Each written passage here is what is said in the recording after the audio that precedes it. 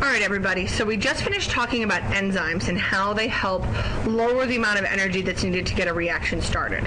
And throughout this whole biochemistry unit, we've been talking about energy a lot. But what is the form of energy that your body actually uses and manipulates? Well, it is ATP. So we're going to spend a little bit of time right now talking about what ATP is and how it works. All right, remember that you are an endergonic system. You need an energy input. You do not survive without constant energy coming into your system. And why do you need energy? Well, to build biomolecules so you can build up muscles and bones and cells and everything else. You need it for reproduction, for movement, for active transport, and to regulate your temperature. Just to name a few things that you need energy for. All right, so remember we just talked about this when we talked about enzymes, that the work of life is done by coupling reactions. A reaction that releases energy is put together with a reaction that needs energy. Okay, so this top reaction releases energy, and then the energy from that goes into the bottom reaction and makes the bottom one happen. Well, how is it that we shuffle this energy around? You get energy by eating your organic molecules. You get energy from carbohydrates, proteins, lipids, okay? You break them down, and energy is released out of those molecules as you digest them and break the bonds. Well, we need to then capture that energy in a form that can actually be used by a cell. So the energy currency that we use in our cells is actually called ATP. So what is ATP? It's ATP stands for adenosine triphosphate. So tri means 3. 1, 2, 3 phosphate groups. Okay, it's an adenine, a sugar, and 3 phosphates. Okay, so it's a modified nucleotide. This adenine, sugar, and 1 phosphate is the A that goes into DNA. With then, so we also call that sometimes AMP, the M standing for monophosphate. Okay, then if you add a phosphate on there and end up with 2 phosphates, we call it ADP, or adenosine diphosphate, di for 2. Okay, and then you add the third one on and you get ATP for triphosphate. Okay, adding each phosphate on is endergonic. It requires energy to put each on. So then releasing each is then therefore going to be exergonic. You get some energy out each time you release one. Okay, so how is it that ATP stores energy? Well, it stores it in the bonds holding the phosphate groups on. Okay, if you notice, the phosphates are really negative molecules. They have these all these negative oxygens on them. Okay, so putting negative and negative and making them stick together, that takes a lot of energy because negatives and negatives want to repel each other. So each one is harder to put on. That means that those bonds are not very stable, which means they have a lot of energy in them. Okay, the third one is the hardest one to get on, so that's the one that has the most energy that it can release. Okay, and those bonds, like I said, they're unstable. It's like they're spring-loaded. That phosphates are just ready to pop off and release energy when they pop off. Okay. All right, so how does ATP transfer energy? When ATP goes to ADP, goes from 3 phosphates to 2, there's now this lone phosphate group just hanging out. Okay. And when that phosphate comes off, the molecule actually releases 7.3 kcals of energy. Okay? That 7.3 kcals can be used then to fuel other reactions. And that happens by taking this phosphate and shoving it onto another molecule. We call that phosphorylation. Putting the phosphate onto another molecule is going to make that new molecule really unstable and give it energy. Right. The enzymes that phosphorylate, that take these phosphate groups, the enzymes that take these phosphate groups and stick them onto molecules, we call them kinases. So if you ever hear about a kinase enzyme, you'll know that it's talking about an enzyme that puts phosphate groups onto molecules from ATP. All right, so we want to build this polymer from these 2 monomers. Okay, so remember this is going to be a dehydration synthesis because the OH is going to come off of one, the H comes off of the other, the 2 pieces are going to go together, and water is going to come out. Well, this specific reaction here is going to require an input of 4.2 kcals of energy. Okay? So in order to make that happen, we're going to use phosphorylation to destabilize one of these molecules and give it enough energy that this can happen. All right, so watch this. You take the first little sugar, you mix it with ATP, and you take the phosphate off, one phosphate off of ATP, and put it onto the sugar. So now you've got a phosphorylated sugar and ADP. This phosphorylated sugar has now been given 7.3 kcals of energy. Okay? And a kinase enzyme is what made that happen. Okay? So now you take your phosphorylated sugar and mix it with your other sugar. They bond together and the phosphate comes off. Remember, you needed an input of 4.2. You now have an output of 7.3 from the ATP, so you're actually left over with 3.1 kcals that weren't even needed. That's one of the reasons that you get hot as you build, as you work, as you do things, is because your body is always releasing more of the energy. Every time ATP is used, it's very rare that you're going to use up all of the energy from it, so you're going to have an excess of energy that comes out of your body as heat. Okay, so this 3.1 here would be released as heat in this reaction. All right, so let's use another example of this. In the beginning of cellular respiration, remember, just hopefully briefly from intro bio, that cellular respiration is the process of getting energy out of our food, and it usually starts with glucose. And we break down glucose, and we use the energy from glucose to make ATP. But glucose itself is a really, really stable molecule. It's this covalently bonded molecule with these really nice, happy bonds. So getting it to start breaking down requires an input of energy, requires some activation to happen. And the way that that happens is that glucose becomes phosphorylated.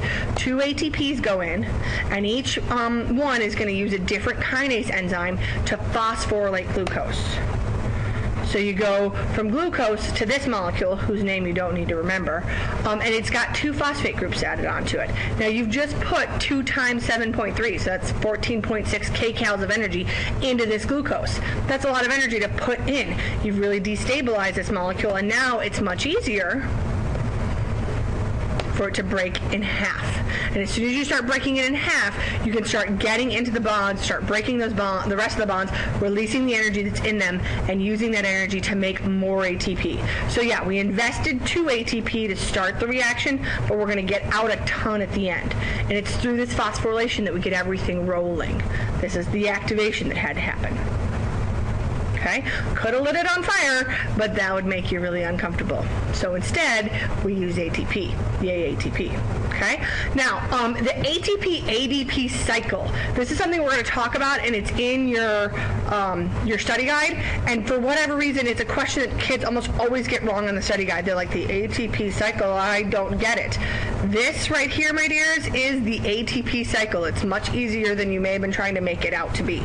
ATP releases energy and breaks down to ADP plus P. Okay, every time you need energy, you take an ATP, you break it down, you release some energy, 7.3 kcals specifically, and you get ADP and P. Then, when you've got extra energy in your body, you're going to put it in and take the ADP and the P and put them back together to make ATP. And that's your cycle, going from ATP to ADP. Why do you have to keep doing this cycle back and forth and back and forth? It's because you can't store ATP. ATP is an extremely unstable molecule. It's a really good energy donor. Okay, those phosphates are way too easily transferred from one molecule to another. Popped off, pop off this one, pop back onto that one, happens way too fast. You cannot have liquid ATP in a bottle. A kid told me one time that they saw on eBay that you could buy a bottle of ATP. Scam, can't happen. ATP is not stable enough to exist in liquid state. It only exists for a couple seconds here or there at most. So we can only use it for short-term storage. For longer-term storage, you've got carbohydrates and fats. Okay, so you go from ATP down to ADP and back. Back and forth, and this happens close to 10 million times per second in one working muscle. So you need a ton of ATP at every moment of your entire life. Okay? So you got to make sure you got enough glucose and enough oxygen that you can get to that ATP. All right, so cells spend a lot of their time making ATP, and we use it for everything else. How they do that, we're going to talk about in several more units, but I want you to know what ATP is and how it works.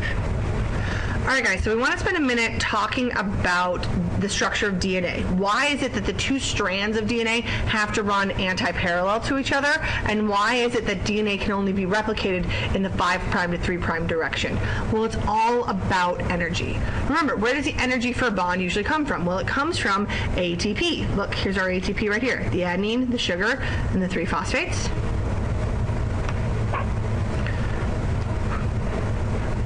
Okay, there's ADP, and remember, when a phosphate comes off of ATP and forms ADP, energy is released. Okay, and then if you take off 2 phosphates, you get AMP. Well, this AMP right here is what's going to be used to help build DNA. This is a nucleotide right there. Okay. All right, so nucleotides come with their own energy already attached to them. Okay. Is ATP the only high energy nucleotide? Nope. There's also GTP, which can be converted to GMP. And then there's TTP, which can be converted to TMP. And then there's CTP, that can be converted to CNP. Right? Each of these, as you take off the 2 phosphates, you're going to get a release of energy. All right, so when nucleotides come over to DNA to help with DNA replication or the building of a DNA molecule, they're going to come over as nucleosides, not nucleotides. And when they're nucleosides, they're in that TP state. They've got the 3 phosphates with them. So they come over with those 3 phosphates with that energy that's going to then be used to make the bonds between the nucleotides. Okay, so there's your ATP, your GTP, your TTP, and your CTP. Okay, they arrive with their own energy source. And then the enzyme, DNA polymerase, polymerize means to build, make a polymer. ACE enzyme, the enzyme that makes a DNA polymer. Like how those names work. Okay. All right, so when we add bases, they're added onto the 3' end. Okay, and you always need a starter nucleotide. We'll talk about that later when we get into more DNA, but I want you to understand the energy aspect of this right now. Okay, so the strand can only grow 5' to 3' because that's the only way that the energy works. So watch this. When it comes in when it's with its 3 phosphates. DNA polymerase comes on. It's going to break off those extra 2 phosphates and form the bond between the 3' carbon and the phosphate and release some energy. Okay, and then we do it again and again and again. Okay, 5' to 3' direction. And notice how the 2 sides, this side, if you're looking at it, appears to be upside down, and this side appears to be right side up. They run in opposite directions of each other, because that way there's the energy there to make these bonds. Okay? And so then when we're replicating DNA, we split the DNA molecule in half, and each side can now be used as a template to build a new strand.